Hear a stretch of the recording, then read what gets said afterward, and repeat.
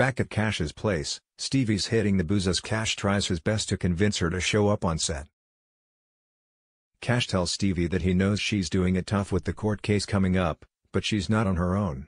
It does little to placate Stevie, however, as Cash continues to field calls from Nelson in the hope of biding some time. When Nelson calls Cash, Stevie knocks the phone out of his hand before he can answer it.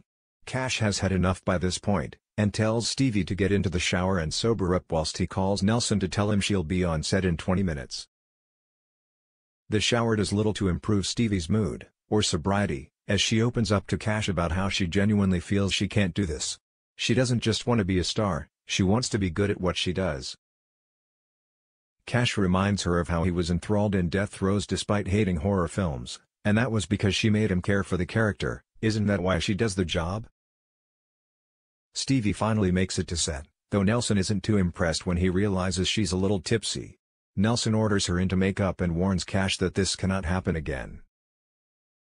With Stevie's little episode over, production begins in earnest, but another crisis befalls the production later in the week when Nelson learns that one of the bit part actors has broken his ankle.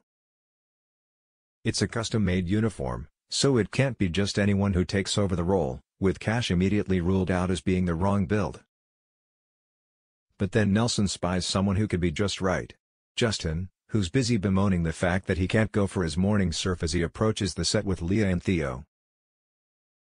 Justin's confused when he spots Nelson staring at him, and he nervously approaches when beckoned over.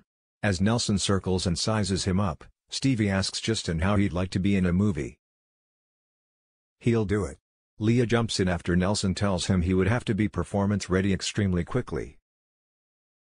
Before Justin's even had time to take it all in, he finds himself down on the beach in a valet's uniform, ready to shoot his movie debut opposite the world-famous Stevie Marlowe.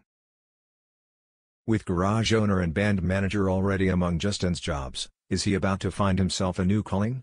The following day, Stevie is back on the beach with co-star Troy as they film one of the major climactic scenes of the movie.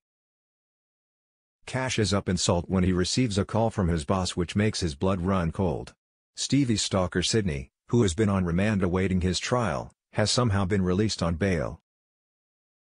Immediately realizing that Stevie is in serious danger, Cash races downstairs and out of the club, sprinting towards the beach. Little does Cash realize that as he runs down the pathway, an unseen sniper has him lined up in his crosshairs, before swiftly moving on to Stevie.